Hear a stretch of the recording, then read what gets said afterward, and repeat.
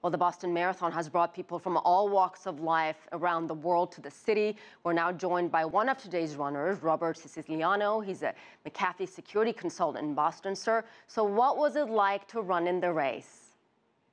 Well, I finished. It was great. It was a great day. The weather was beautiful. The people were celebrating. Law enforcement was everywhere. There were Coast Guard helicopters flying above all day. There were state police helicopters. There were Army and Marine helicopters everywhere. There was more of a presence of law enforcement that I've seen anywhere at any time in my entire life. So I guess it's safe to say you were not worried about your safety at all. You know, I'm always concerned. I'm always aware. Security is what I do, so it's always consciously there. I didn't worry about today. I did feel safe under the control of state and local law enforcement. There was law from everywhere. Like they said, 3,500. And I have close colleagues that are responsible for setting up this whole process. And they've been working for months and months and months to make this thing happen. And they did a stellar job. So if you were in charge of security during the Boston Marathon, would you have done anything differently?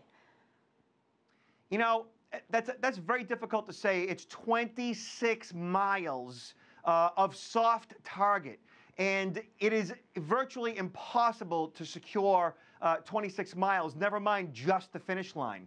I can't say that I would have done anything differently.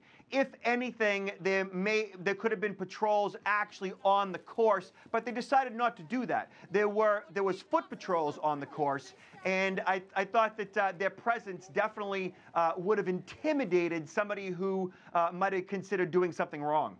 So do you think last year's bombing, do you think it kept any runners away, or do you think it gave them more of a resolve to show up? Well, last year, I think there was 23,000 runners, and this year there was about 38,000. So certainly a lot of people throughout the world wanted to support Boston, the Boston Marathon, and the people who were victimized. And they came together, and like my friend Bob and I, we fought a hard-fought race today, and so did everybody else who showed today. All right. Well, thank you so much, Robert Siciliano, and congratulations on finishing the race. Certainly, it seems like the city of Boston came together as a united city today. It's great to see that. We did. Thank you very much. Thank you.